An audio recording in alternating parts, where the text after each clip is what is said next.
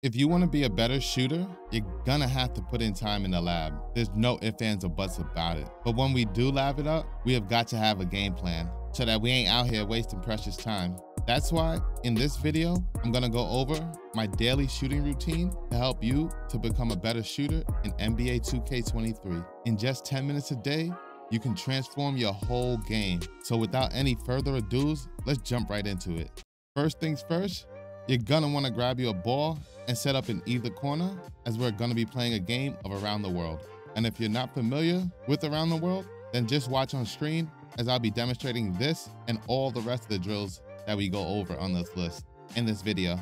But all you're pretty much gonna wanna do is take or make 5 shots from the corner, the wing, the top of the key, and then move on to the other wing and corner. Now, when we are practicing this and all drills, it's obviously going to be time dependent, but what we want to do is take at least 5 shots from each spot before moving on to the next one. However, if you do have a bit more time, then I would suggest not moving on to the next spot until you have made at least 5 shots. And if you're really trying to master your jumper or become a demon with it, then don't move on to the next spot until you've hit 5 shots in a row from your current spot. Or if you're truly trying to get dangerous with your jumper, you could try and go all the way around the world without missing a single shot, but that could get time consuming, so I wouldn't advise it unless you already got your jumper down and you're really trying to become a demon with it. But whichever method you do decide to go with, you're gonna wanna do it for all the rest of the drills that we go over as well. So if you do decide to be on some type of demon time and wanna start over the whole session, if you miss 1 shot, I respect it. Once we're done with our 25 shots around the world, it's time to move on to our Agent 3 shots. And we're gonna be taking 5 shots from each wing. As you can see on screen, all we're really gonna be wanting to do is just hit 1 escape dribble move and shoot. So for me, I have Kevin Durant's escape dribble package equipped in this video. So I'm gonna hit that monster cross to the side and just shoot off of it. And then the same thing with the step back. And I can't echo this enough, but make sure you're actually looking at your player. We are out here trying to find our jump shot release cue and master it while we're in here. Now, the main reason why I like to practice these types of shots is because in game, most folks use these types of moves to initiate a speed boost and rim run. So to counter it, most defenders will instinctively take a step back in anticipation of the rim run, obviously. But now with all this practice, we have another tool in our belt from which to attack the opponent with. So we don't have to be like all those bots that just step back, rim run. And honestly, once the opponent sees that you're shooting it off of the step back or the Kevin Durant monster cross, it's gonna force them to have to step up and play it, which is gonna naturally open up the rim run for you. I swear, y'all, there's a method to my madness. Just stay with me. Also, another reason why I like to practice these types of shots, especially the step back into the shot, is because it's such a kill move, especially with that big step back that you get off of the KD or Bron dribble package. It almost forces your mans. No, it does force your mans to either give up the 3 or the drive. And you know what time it is if they don't step up. That's why we gotta learn to make them pay. The next drill we're gonna go over is a moving shot drill. And all we're gonna wanna do is hit a crossover, go a few steps, and then go right up with the shot. Now, it doesn't have to be a crossover. It could be any dribble move, honestly. And really, you should be using this time to work on learning how to speed boost out of your different moves. So maybe the first time up, you do a cross into a shot. Then next time up, you do it between the legs into the shot. Third time around, behind the back. But what we're trying to do here, obviously, is learn our moving jump shot, but also learning how to speed boost out of our different dribble moves. And while we're here, make sure that we're working both sides. So ideally, we're gonna wanna speed boost to the left, shoot, reset, and then do the same thing from the other way. Also, try to expel some stamina so that you can work on learning your moving shot on lower stamina levels as well.